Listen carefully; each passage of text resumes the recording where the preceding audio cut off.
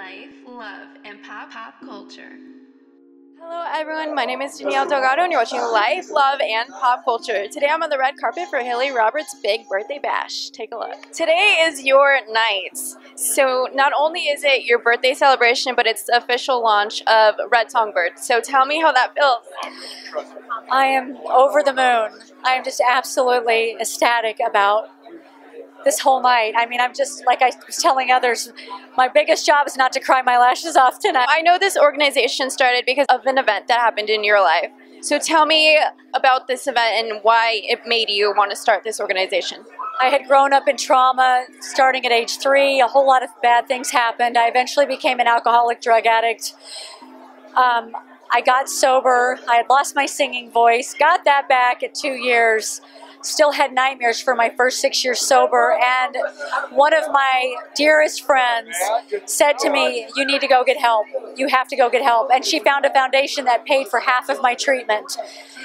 And as I started healing with the counseling after the treatment and stepping into acting in ways that were more beneficial to me and not hurting me, I became freer and freer, and I knew that one day I wanted to help others. I knew that I wanted to give other people the opportunity to get help for the wounds, because it blocks us. It blocks us from human relations. It blocks us from loving ourselves. And when we get free, it frees us up to enjoy life and to love others and help others. How does it feel to be here for Hilary's big night tonight? It's incredible. I mean, anything that we can do to support anything with substance abuse and mental health, or anything that shows recovery, we're always, down to support that cause. It's amazing. I'm so proud of her, the launch of her foundation and her birthday. I mean, it's like a 2-in-1. It's incredible. It's amazing. We feel very privileged to be here and sharing our message and sharing hers. It's amazing. You guys have a little show coming out. Yes, little one. Little one. Little one's coming back. How excited are you to join the cast? I'm really excited. I had an amazing experience. It was really nice getting to meet and hang out with a lot of the girls. It's hard, putting yourself out there and being so vulnerable. I really hope that the audience appreciates it, because we're sharing our real life and we're being extremely vulnerable on what substance abuse and mental health really looks like in our marriage. And we have a daughter now, so there's a lot more at risk when you're putting yourself out there, but times have definitely changed for me. You're going to see a different side for sure. How does it feel to lend your comedic talent tonight for Hilary's big night? I will let you know when it happens. I'm actually nervous for this one. It's like, oh yeah, they got ice sculptures. You didn't see that? It's fancy here, yes. Very, very fancy. Why are you so nervous? You jumped this I'm wearing pants. I feel like a blackjack dealer at Morongo. You had a really big night at the Dodger Stadium on Wednesday. Tell me how this all came about. Woo! Okay, I can tell you all about that. This one made me nervous, but the Dodger one, actually, throwing out a first pitch in front of, they said it was 50,000 plus.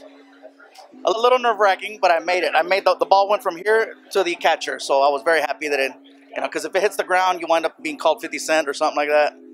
It's not a good look. I was nervous, and I got invited to come back, and they let me go back behind the scenes, and I got free Dodger dogs and food and snacks. You have a movie out called Ugly Dolls.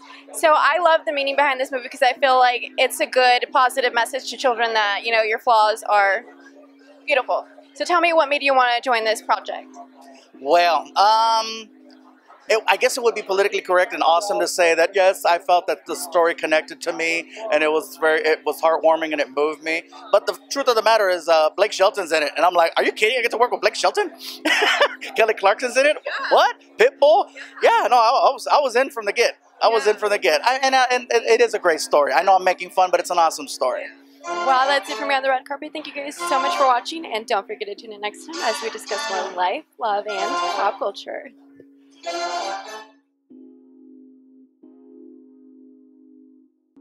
Life, love, and pop culture. If you enjoyed my interview, subscribe to my YouTube channel, and don't forget to look out for new videos every Wednesday.